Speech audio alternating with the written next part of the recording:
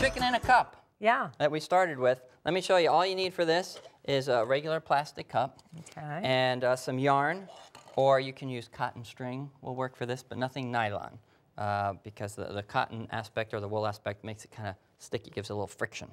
All right, and a paper clip. So what we do is we get a piece of string here, and we're going to tie it. I know I have one here, or cut it about I'd say about 1.5 feet, and you poke a hole in the cup. Use a nail, have a grown-up help you poke a hole with a nail.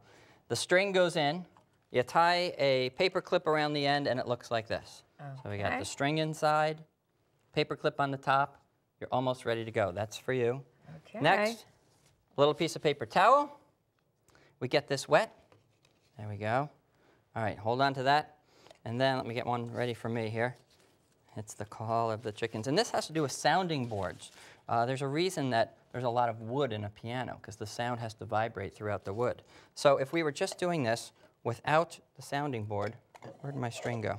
We'll use this. If we were just doing this without the sounding board, it would sound like this. You don't hear anything. Nothing. So the cup is going to act as a sounding board. So take your paper cloth and wrap it around, all right, like a little string taco there. All right, then squeeze tight, and then pull down in short little jerks. There you go. The screaming chicken. Look at that. That is crazy. I love it. Your parents are really going to be confused when they hear this coming from it. So you can keep that, and then when you're all done and you're ready to put it away, you just go like this. Oh, wait a minute. Hold on. There you go. See, it puts itself away. Just like the vacuum cleaner. Yeah, exactly. All right, we'll have all the instructions on the website so kids can do that. All right.